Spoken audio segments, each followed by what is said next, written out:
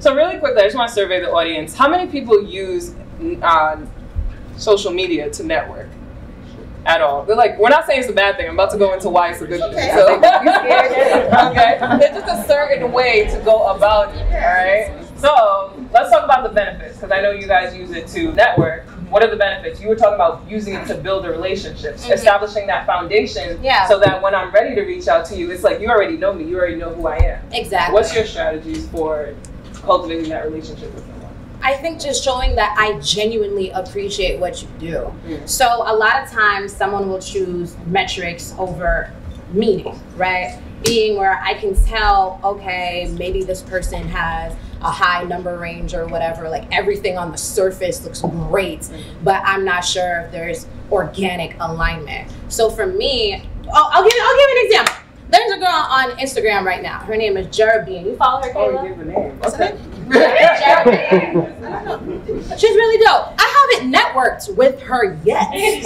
Okay? I'm planting my seed because I genuinely appreciate that sweet Caucasian girl's content. You know, she's into fitness, she's into her lifestyle, and she just, her vulnerability, she pours it on really heavy. So I make sure that she knows, not even because, yeah, it's strategic in a way, but not with ill intentions, because I'm just like, let me play chess with you. No, but I make sure that I'm engaging. She's an influencer, you know what I mean? So she's gonna love a comment. Right. You know what I mean? And here's the thing, in engaging with her in that way, right? Like you in the DM, like, oh my gosh, I love what you just did. This is awesome. You tweet and all this stuff. And then when you see this person in person, it's like, oh my gosh. They feel like they know you because you actually interact and you talk and you've been cultivating this relationship. Exactly. Then it's like, girl, let's hook up. Here's my number. And then that relationship grows. And that's where the real networking, if you will, happens and starts to take root. But it's all in cultivating that relationship in a very authentic, genuine, strategic way, right? Right. And then you have something to speak about if you do happen to see this person in IRL. You know what I mean? One thing I'll add though, like not to be creepy with it, because like some people do that where it's like, I haven't seen you or anywhere in the world. It's like, oh, I saw your daughter. She's like, wait. Daughter, vacation. It's just like, whoa, like who are you? Introduce yourself. So that can be weird. And another point as well, I think like I'm very specific in who I follow. You know, I don't just follow anybody. You follow me, I don't follow back just because, oh, I might know you. We went to high school together. Cool. I don't need to follow you. I did a purge the other day. I was going through like, don't need to see that, don't need to do that, just like taking it out. So I think it's a matter of like purposeful following as well. If you follow me, like cool, I will see who's following me. And I think also from the networking, your brand is a big part of networking as well. So if I go, you follow me, I'm gonna see your page. What's your bio say? What's your photo? You know, what's in your feed? Do I want to actually engage with this content and have it come into my feed? If it's not, like, okay, you're doing ratchet stuff, all right, cool, I don't need to see that. Or you got a bunch of stuff that I'm not into, it's like, it's not a thing that I want to follow. So I'm not going to reciprocate that. You follow me, and I know what I'm doing, I'm not paying attention to what you're doing. You haven't presented something that I actually want to follow and engage with, because then you could be someone, oh, I actually like this person, this is cool content. Let me actually go to their page, see what they posted today. So that your brand is a big part of networking as well, because like nowadays people have interviews and someone looks you up, they Google you, they're gonna look at your social profile. If you're trying to get a professional job, you're not doing professional things on social media, make it private, get a burner account, whatever. Just don't have it mixed up, because you're like what you're presenting in that interview versus what you're presenting on social, which is a lot broader and more of a risk for the company as a whole. Those are things you have to think about. So if you want to do ratchet things, have a burner account or keep it private. There you go. It's funny. I was gonna piggyback on that. How you frame yourself is important. I also think there are communities on social media that you can learn a lot from. So on Facebook, there's this great community called NY Tech. And in that community, there's a lot of folks like me that you can network with. And we have this thing called Give, Ask. So if you need something, you put ask, you say what it is, and you put it out into the ether. People who want to help you will come in. And you also have give. Hey, I just got heard from the HR person. We have these 5 jobs open. So if you're looking to network, sometimes a good shortcut is find communities online. Facebook's great for that, where you can go and engage with folks who might be engaging in this aspect of giving and receiving at the same time. So I think you want to be sometimes you don't have to outreach in a cold way if you get into a broader community and where you can just get clout off the fact that you're just a member. So that's a thing that I have seen people leverage, at least in the tech side, very well. Yeah. So I like that you said that, because the theme to all of this is networking at scale. So like, I don't know about you, me and Chasey and I, we've had these conversations where it's like, sometimes it gets overwhelming. Because it's like, I gotta do lunch with this person. No, I'm doing lunch with this person, gotta catch up with this person, email, etc. But the theme of social media is it allows you the opportunity to do it at scale. Just being in the comments makes you top of mind. When I have to think of like, who's a host I want to hire, you know, for my job, aside from her being my friend, she would come to mind because, you know, I see Chasey or Kayla on social. So that's a theme of that. So I wanted to very quickly touch on LinkedIn though, because I show of hand who uses LinkedIn. I hope you all do. Yeah, great. Because you've hired people via LinkedIn. Yeah. But I think there's a key to how the approach, right? Yeah. And I'm sorry, people who you didn't know that reached out to you. So what is that key? Yeah, so I'll tell you guys a story about this. So when I was at Breather, we were hiring, and this young man reached out, and he had gone on, read every article about us, did a lot of research, and basically came up with a business plan about how we can make our business better. And it was like a Wharton grad made this thing. It was thorough. It was 18 pages. It was a slide. Didn't know who this kid was. I get this deck and I read it, and I go immediately to our HR person, like, we gotta hire this guy. Because he had thought about it, and he had shown in that presentation that he was willing to give and think through really, really hard problems that I was trying to figure out and solve. So I think a lot of folks, when you reach out on LinkedIn, don't be afraid if this is really a place you want to work, to kind of think through what are they facing. Another example is my friend at Spotify. She hired someone who was like, hey guys, you guys don't have the translations of a lot of English songs into Spanish. All my friends in Spain would love to, read what the lyrics are here. She came up with the algorithm to automatically transcribe the audio into Spanish. And she made it, gave it to Spotify. They hired her to be the head of translations at Spotify. Off of LinkedIn. They created that. Yeah, they created a job for her because she took the time to solve a problem. So on LinkedIn, if you want to work somewhere, put in the work. Think through what they're dealing with and how you can help that person do their job better. And go and take the L and see what happens. I guarantee you, at the minimum, someone's going to say, you know what? I don't have something for you yet, but I want to meet you and talk to you. So that's a big thing I've leveraged. Yeah. Sorry. That's good. Kayla, I remember we were chatting and you were talking about like people just being obvious extreme opportunists. Yeah. And I'm curious to hear, in your opinion, like how can people add value? Because I think that's key, right? And yeah. Top of mind. I mean, it comes in various ways, but for me, I think most importantly, it's just important to follow up. And I think people only follow up when they want something or they're looking for something. And I just try and follow up and just, you came across my mind, wanted to say hi, hope all is well. Congrats on that panel you just did with Samsung and Name It. Looked really awesome. Wish I could have made it. Happy holidays. Like, just to stay at the top of your head. I feel like when you follow people in general, it keeps you at the top, at the forefront of their mind, so that when something does come along, they're like, yo, such and such reached out to me the other week. Like, I'll reach out to them for this opportunity I have. So I think just genuinely following up with people is important.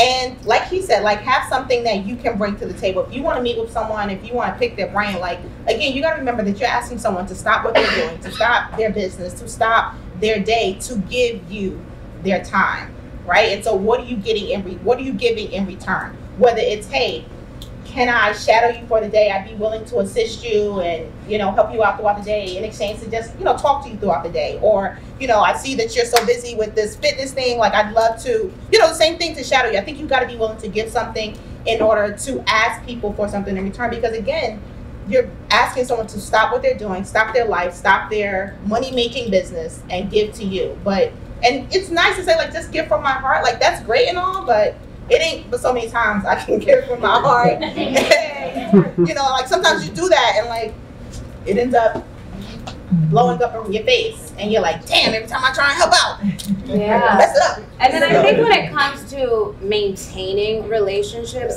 seeing how you can consolidate. So like for instance, next week I'm gonna be meeting up with one of my girls. She's not a close friend, but we're cool. And I know that she's building her brand as a fitness influencer. Fitness is it's part of my oxygen. It's a major component to my life. So I'm just like, yo, let's go grab a workout, plus we can create content. You know what I mean? Yep. And so I'm not taking away from her day. I'm just adding to it because I know this is what you would be doing anyway. Right. So since this easily aligns, let's just do it together and not, 2-for-1 deal, a sale. Me and her have this very, like, if you notice me make any weird faces at her, it's just our usual dynamic.